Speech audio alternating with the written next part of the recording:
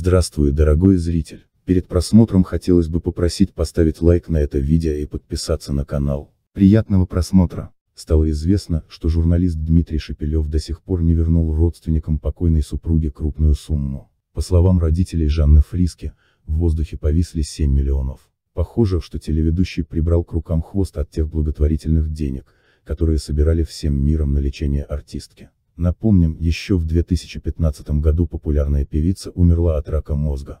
Долг перед благотворительной организацией был погашен спустя несколько лет. Однако 21 миллион все же был выплачен Росфонду. Несмотря на разрешенные финансовые проблемы, родные Семьи Фриске все еще делят оставшееся имущество и приписывают друг другу задолженности. Под прицелом звездной семьи находится бывший супруг покойной артистки. Поговаривают, что Дмитрий Шепелев так и не выплатил заветные 7 миллионов рублей Владимиру и Ольге Фриске. Еще в июле Пресненский районный суд Москвы удовлетворил иск о взыскании с артиста вышеупомянутой суммы. Спустя несколько недель Шепелев подал апелляцию на это решение. Суд же апелляцию и кассацию отклонил.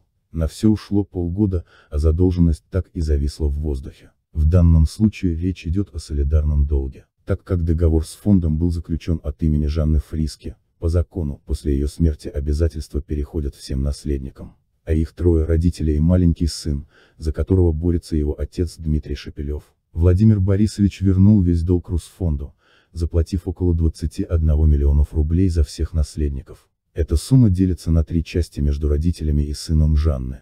Поэтому треть солидарного долга Шепелев, как законный представитель Платона, должен вернуть, уверяют юристы.